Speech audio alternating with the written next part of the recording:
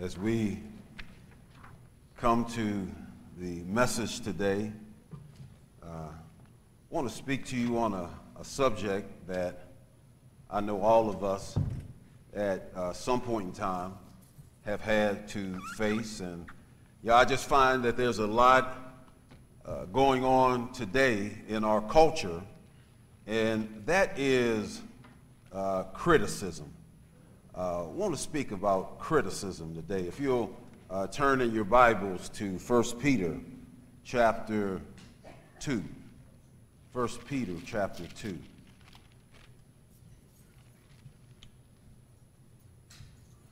Verses 21 through 23. And the title of my message today is that thin skin will lead to sin. You got to have tough skin today. If you've got thin skin, you're not going to make it in this culture, because criticism is in abundance. There's no lack of criticism in our culture today. We start at the very top and go down to the very bottom. And we see that Jesus gives us an example. And Peter says in verse 21, "For you were called to this, because Christ also suffered for you, leaving an example that you should follow in his steps. He did not commit sin, and no deceit was found in his mouth. When he was insulted, he did not insult in return. When he suffered, he did not threaten, but entrusted himself to the one who judges justly." And, I know this is talking about Christ dying on the cross, and how that when he died on the cross that, there were people railing on him, and people were throwing insults, and that he had been, as we just got finished celebrating communion, how that he had been beaten and how he had been whipped. So I know that this is the reference to this passage. But I think that we can draw out a principle from this, and that is, if the Lord was insulted, if the Lord was ridiculed, if the Lord was made fun of, if the Lord was threatened, and Peter says that he has given us an example. Now, I know, again, it's talking about suffering, but for some people, criticism is a form of suffering. Yeah. And we need to learn how to deal with it. And so, as we come today, let us open our hearts to see what the Lord would say with this issue. Father, we come to you today. Oh God, I know that as a pastor, and anytime you make a decision, that there may be some that are in agreement and some that are not in agreement. And Lord, I realize that sometimes from the ones that might not agree, the criticism will begin. And so, Lord, it's like that in all of our lives, that as I'm going to show a slide here in a second, to avoid criticism, do nothing, say nothing, and be nothing. And so, Lord, we realize that this is going to happen to all of us at some point in time. So, Lord, let us dive deep into your word today. And we invite the congregation to come and dine. The Master's calling, come and dine. You can feast at Jesus' table anytime. He who fed the multitudes and turned the water into wine. Come and dine, the Master's calling, come and dine. Feed us, Lord, at your table. For it's in Christ's name we pray. Amen. We live in a culture today, and I'm just going to be honest with you, where criticism abounds. And all we need to do, and it seems like it's a constant theme among pastors in their preaching that they mention it, but all that's related to this pandemic, right? People criticize you if you wear a mask and if you don't wear a mask. They criticize you if you've been vaccinated or if you are unvaccinated. They criticize you if you're a Republican or a Democrat. So it's just out there. And you know, my heart as a pastor is to realize that all this is out there, but keeping the saints of God together and saying we have a greater purpose than the things that are dividing the world. And so, no matter what circles you're in, what side you're on, that somebody is eventually going to say something that is critical of something that you believe. And so we want to talk about today, how do you handle this criticism? That when you find yourself in these situations, and as I said earlier, to avoid criticism, to avoid criticism, don't do anything. Just sit back in your crib, right? Don't go anywhere. You'll get Uber to bring your food to you, right? Pay your bill. Don't go anywhere. Just stay locked up, right? To avoid criticism, do nothing, say nothing, and be nothing. But even if you lock yourself up and Uber delivers all your food, somebody's going to criticize you for not coming outside your house, right? They're going to find a reason to criticize you.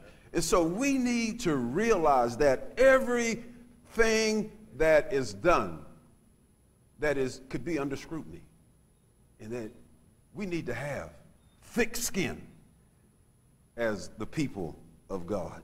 What is criticism? Criticism is the act of finding or pointing out faults. And, you know, there are many people who have licensed themselves as criticism inspectors. And they feel that it's their duty to find faults and point them out. But let me remind you of the words of Bishop Stephen Neal.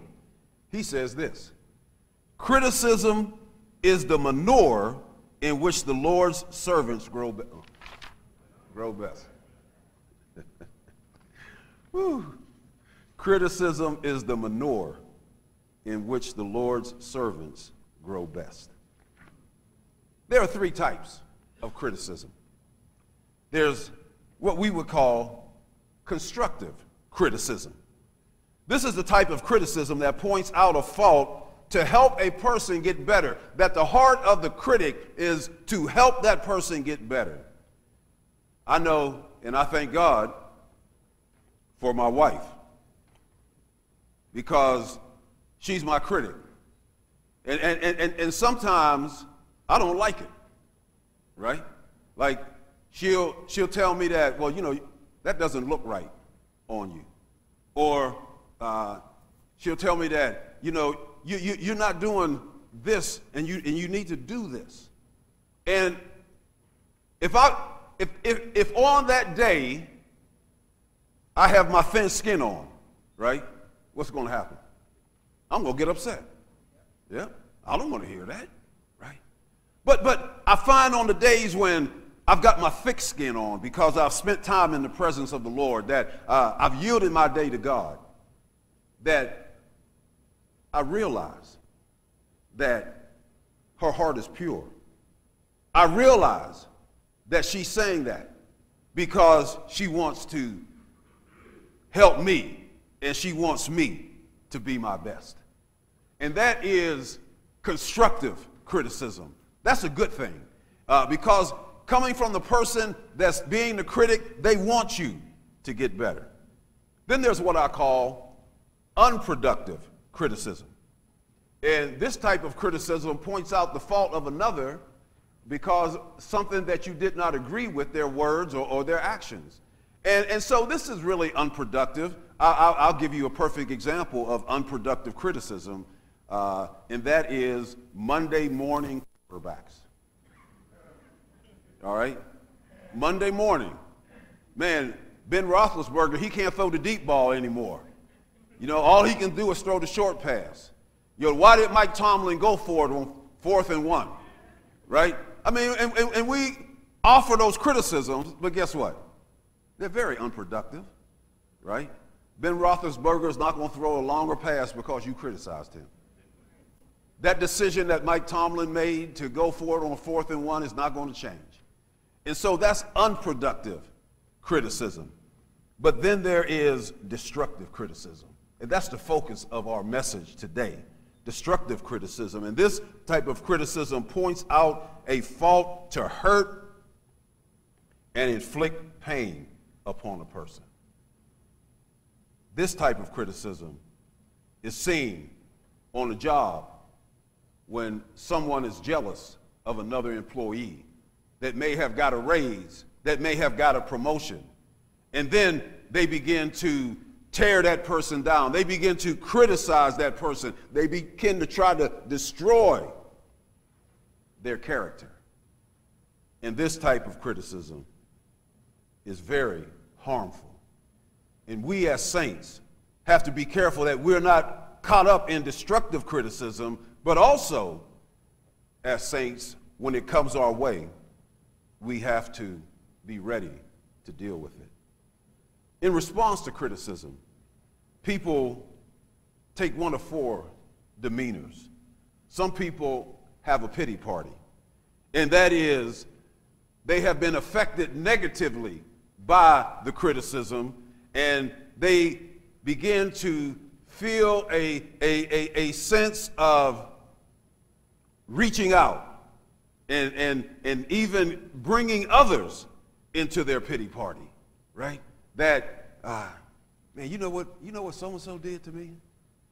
I can't believe that they did this. And so now you begin to sit down at your dinner table and you begin to write invitations to your pity party. As subtle as they might be, you send them out to people because you want them to be sympathetic to you. You want them to feel what you have felt. Another response to criticism is to respond in anger, and that is to seek revenge or seek retribution. I'm going to get this. I'm going to get after this person. I'm going to take him down. Another response is to be discouraged, to allow discouragement to set in, even leading you to the point where you want to quit, where you want to throw your hands up in the air and quit. When I was growing up, we would play football. And in order for you to play football, this might sound very simple, that somebody had to bring the football, right? You couldn't play football if you didn't have a football. And so some people would bring the football, and then maybe they didn't get selected on the team.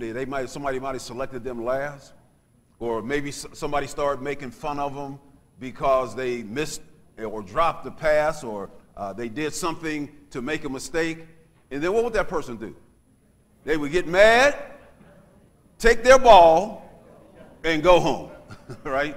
So that means that nobody was going to play at that point. That meant the game was over because they had been criticized and they got discouraged and they quit. But then I like this 4th solution, that whenever the critics come out, whenever they begin to launch their arrows of attack, that in the book of Nehemiah, and we're going to look at that in a second, that you answer with achievement. That when you are criticized, that you don't have a pity party, you don't get angry, you don't get discouraged, but you allow it to make you better. And you answer back in achievement. Let's look at some things that we can do when we go through criticism. The first thing that I encourage you to do is to take into account the messenger. Take into account the messenger. In Nehemiah chapter 4, verses 1 through 3, when Sanballat heard, and Nehemiah had been called by God to go back and rebuild the wall around Jerusalem. And so Nehemiah goes back to begin the construction project. When Sanballat heard that we were rebuilding the wall, he became furious. He mocked the Jews before his colleagues and the powerful men of Samaria and said, "What are these pathetic Jews doing? Can they restore it by themselves? Will they offer sacrifices? Will they ever finish it? Can they bring these burnt stones back to life from the mounds of rubble?"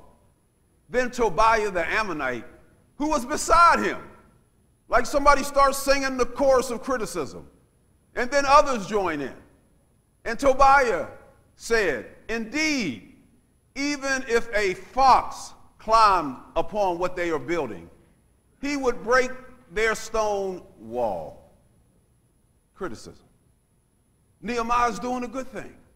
Nehemiah is being obedient to what God told him to do. And in the midst of him doing what God told him to do, the criticism starts to fly. And so we have to take into account the messenger, and that is consider the source. Consider the source. Who is leveling the criticism? That if you are being criticized, who is leveling the criticism? If it's a person with a bitter spirit, most likely the criticism is flowing out of their bitterness. When Nehemiah was rebuilding the walls, his enemies, Sanballat and Tobiah, criticized him. These men had evil hearts. And this was the origin of their criticism. Consider the messenger. Oftentimes, people have comments that they want to make to me. And one of the first things I'll do is I'll consider the messenger. And if I think that, this person, loves the Lord, that this person loves God's word, this person, wants to see God glorified, and this person is coming to me because they want to share something that will help me or go back and maybe even help the congregation. And you know what I do? I got a point later on that said we need to meditate on what's said to us.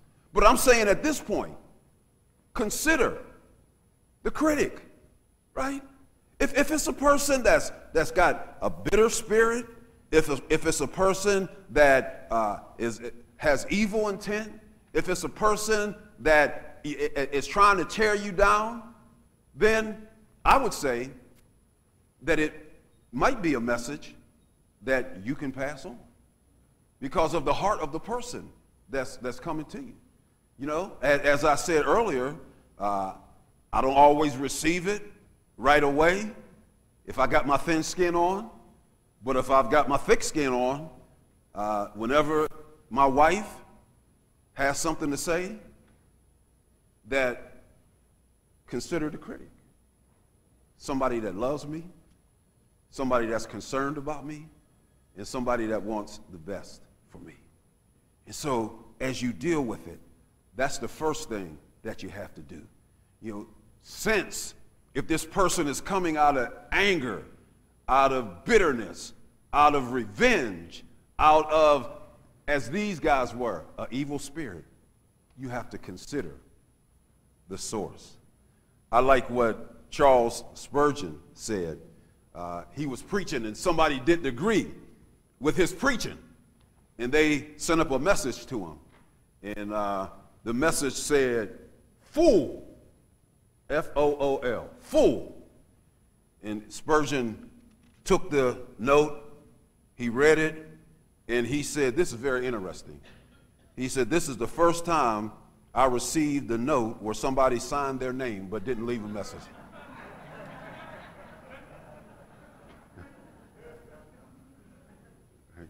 Fool. Consider the source.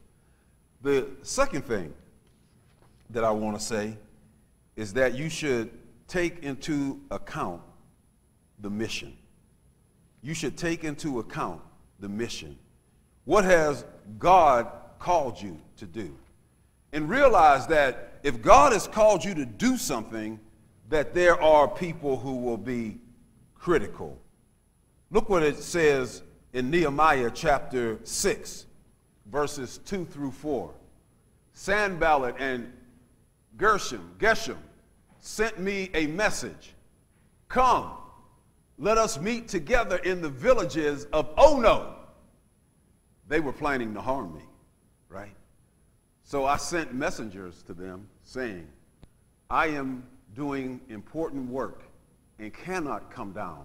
Why should the work cease while I leave it and go down to you? And notice this. 4 times they sent to Nehemiah with the same proposal. Hey, come on down. Let us meet in the plain of Ono. Let us talk this over. 4 times they sent this message, and Nehemiah says, 4 times I gave them the same answer. You have to take into account the mission and to realize criticism must not take us off of our mission for God. That sometimes Satan sends people to be critical to take you off of the mission. If this is something that you know God has called you to do, something that God has put in your heart, God has put in your spirit, you have to stay focused on the mission. I like the NFL officials, those of you who watch football games on Sundays, that the officials will make a bad call. And then what happens? Everybody, well, let's put it the hometown. If it's what do they start doing? They start booing, right? They start booing, boo, boo. I mean, and it can go on, right? Especially now they got these jumbo screens, and if the official make a bad call, they can look up on the screen and see that it's a bad, and then, oh man, then it's on, right? What does the official do, right? Does he, hey, look, y'all don't, you didn't see what I saw. You know, you're not down here on this field. You know, I'm doing my best to try to make, that's not what the official does. What does the official do? He keeps it moving. He keeps it moving. Why? Because he has a mission. And his mission is to officiate the game. And even if he made a bad call, he can't go out and begin to address the people in the stands. He got to stay on point. He got to stay on mission. And we have a mission. And if people begin to be critical of our mission, then we have to understand that we can't allow them to knock us off point, right? I'm sure Dr. Jones will appreciate this statement here. If you want to lead the orchestra, you have to turn your back to the audience. If you want to lead the orchestra, you got to turn your back to the audience, right? You can't be influenced by the people in the audience.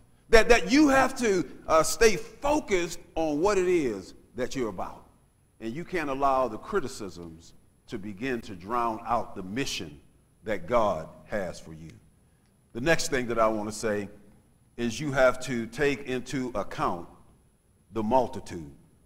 You have to take into account the multitude. Proverbs 11:14 says, where no counsel is, the people fall. But in the multitude of counselors, there's safety. Amen. If there are a number of people who are coming to you about the same thing, you need to give that strong consideration. You just don't need to blow them off now. If there's a number of people coming, then you need to give that consideration, because if it's more than one person, there may be something to it. I heard this a long time ago. If one person calls you a donkey, dismiss it. If 2 people call you a donkey, consider it. If 3 people call you a donkey, Saddle up. Saddle up. Right? I mean, we need to realize that if it's more than one person that's coming to us, and I'm not saying that people got together and, talked and then came to you. I'm just saying, like, people independently say, you know what, I just need to share this with you, right? It needs to be considered. I remember early on in my ministry, I've been pastor here at Bethany going on for 32 years now. And I remember early on in the ministry, a group of individuals took me out to lunch. And I thought to myself, oh, this is going to be nice, they taking me out to lunch. And, man, they began to tell me, man, your sermons have no meat in it. You're letting other people run the church. And by the time that lunch was over, I felt like whatever was on the menu, Pastor Glaze was on there too. Man, I left there demoralized. I left there feeling like, man, do I need to be doing this? And man, it was devastating to me. Young pastor, I began to think, man, maybe this is not the place for me. And somehow, I didn't even share that with my wife. And somehow the Lord just gave me the strength to make it through. And one of the things that he showed me is that these individuals had got together and they had began to talk because there were issues that they were seeing even above what they addressed me on, that they wanted to come out of their own selfishness and out of their own protection to keep things a certain way. And the Lord opened up my mind and opened up my spirit.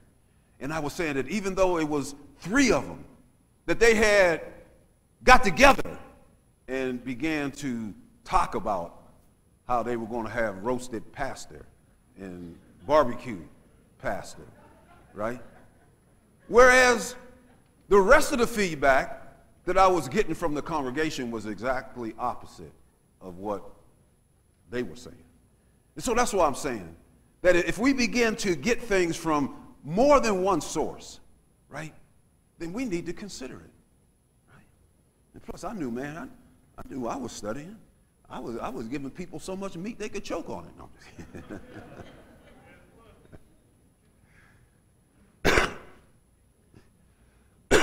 but we need to consider the multitude. And if more than one person is saying something, we need to take that into consideration. I'm just going to hit this real quick because I've already talked about this. Take into account your mate, right? Take into account your mate. Proverbs chapter 27 and verse 6. Faithful are the wounds of a friend, but the kisses of an enemy are deceitful. Faithful are the wounds of a friend. Take into account your mate. Take into account who's coming to you, as I said earlier. Your mates are your companions or people close to you. They are concerned about your welfare. Run the criticism by them and ask their honest opinion. Ask them not to sugarcoat it, but give you the straight medicine. All right. The next one, take into account the meditation. Take into account the meditation. Proverbs 9:9 says, give instruction to a wise man, and he will be yet wiser. Teach a just man, and he will increase in learning. Take into account the meditation, that if we respond to criticism immediately, it is often out of our emotions. Think about that. When somebody criticizes you, the first thing it hits is a nerve, and you want to respond out of your emotions. But if we take time to meditate and reflect on it, we can respond in a way where we will have no regrets. Unless it is fabricated and an outright lie, there is usually a bit of truth in criticism. look for the truth in the criticism, and build on it to get better. Think about it. Think about the criticism. And then even if you feel that the criticism is just, that go back and thank the person for the criticism, because it's constructive, as we said earlier. Constructive criticism. And if that person receives it as constructive, then go back to that previous slide. Look what Proverbs says. Give instruction to a wise man, and he will be yet wiser. Teach a just man, and he will increase in learning. He will increase in learning. There's no fool like an old fool who says we've been doing it this way all this time, and I ain't changing anything, right? It's like the guy who was in the deacons meeting, and they were voting whether to get a new chandelier, and he was against everything. And he said, when they went to vote, they said, well, brother so-and-so, how come you're not voting for it? He said, I'm against it. He said, I'm against it. They said, well, why are you against it? He said, well, first of all, we can't afford it. And the second thing is what we need is more lights.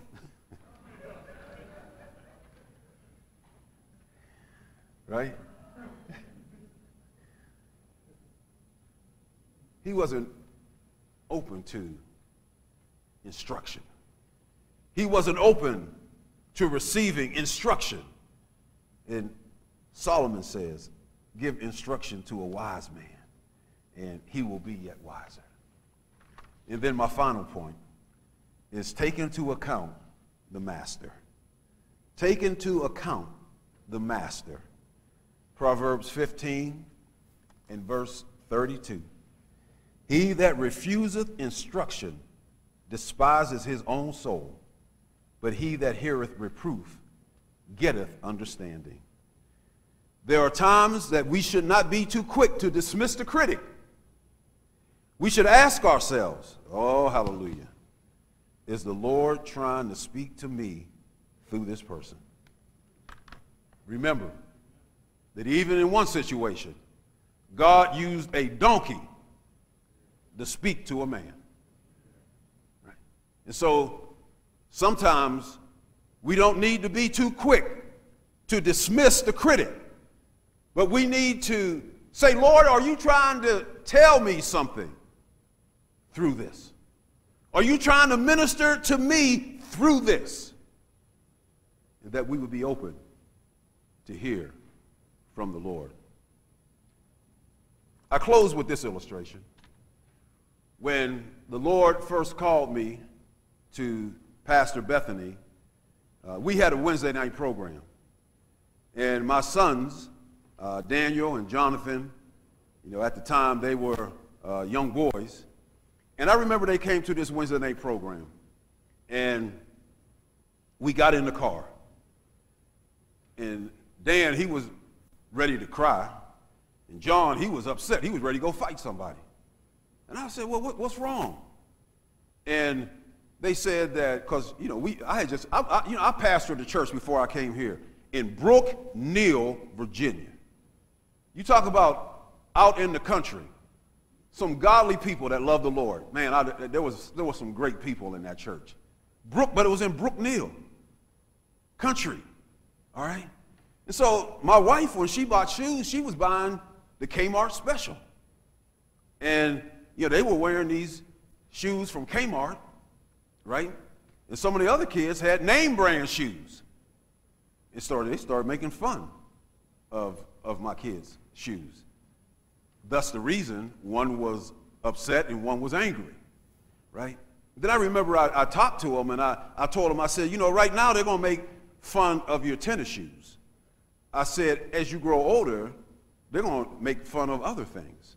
And that you need to learn how to handle these little criticisms so that when the big criticisms come, you'll be able to handle it. And then I said, I want you guys to listen to this song. And I played this song for them. And here are the words to this song. There's always somebody talking about me, but really I don't mind. They try to block and stop my progress most of the time. Well, the mean things you say, they don't make me feel bad. I've got the best friend I've ever had. I've got Jesus. And that's enough. You know, there's been so many times when I didn't have a dime, didn't tell nobody but the Lord. You know, he heard my plea and came to see about me. He's my all in all. When you press me down, Jesus picks me up. He stands by me when the going gets tough. I got Jesus. I got Jesus. And that's enough. I was trying to let them know that people are going to talk about you. People are going to criticize you. People are going to malign you. But you have to have tough skin. And when they talk about you, let it be the criticism, especially if it's unfounded, that it rolls off your back like water off a duck. But if there's something to be considered, that you would take the opportunity, begin to think about it, and take to heart what might be meant in and through the criticism. Father, we come to you today, and we thank you, Lord, that if we have thin skin, especially when it comes to this area of criticism, sometimes that will lead to sin. It will lead us to get angry. It will lead us to have a pity party. It will lead us to be depressed. So, Lord, don't let criticism lead us to sin. But, Lord, help us, as Nehemiah did, to turn it into a motivator for achievement, to do things that glorify you. And then, Lord, if we have to consider it, we pray that you would give us the Holy Spirit so that we can work through that criticism to see what part of it is unfounded and see if there's any truth that we need to deal with and apply to our lives. Lord, we thank you for Jesus, who is our example, who says when he was insulted that he did not insult back. When he was railed upon, that he did not rail back. But he committed himself to the one who was in control of all things. And so we thank you for that. And that same Jesus who gives us the example of how to handle criticism is the same Jesus who is here today for that one who might not know him as their Lord and Savior. And so if there's one today that does not know Christ as their Lord and Savior, we pray they might open up their heart and they might say, "Dear Lord Jesus, thank you for dying on the cross for my sin. Thank you for allowing your blood to be shed that I might have eternal life. And right now, I ask you to come into my life and be my Lord and Savior." And my friend, if you prayed that prayer from the heart, then we encourage you to get in contact with us here and let us know about that decision. And someone will follow up with you so that you might grow in the faith. If you have more questions about what it means to accept Christ as your Lord and Savior, contact us here, 412-242-3255. Someone will follow up with you. Leave us your name and contact information. Thank you, Lord, that your word covers many areas that we deal with in life. And thank you that even in the area of criticism, that you have advice for us. And so we commit this message to you. We commit the hearts of God's people to you. In Christ's name we pray. Amen.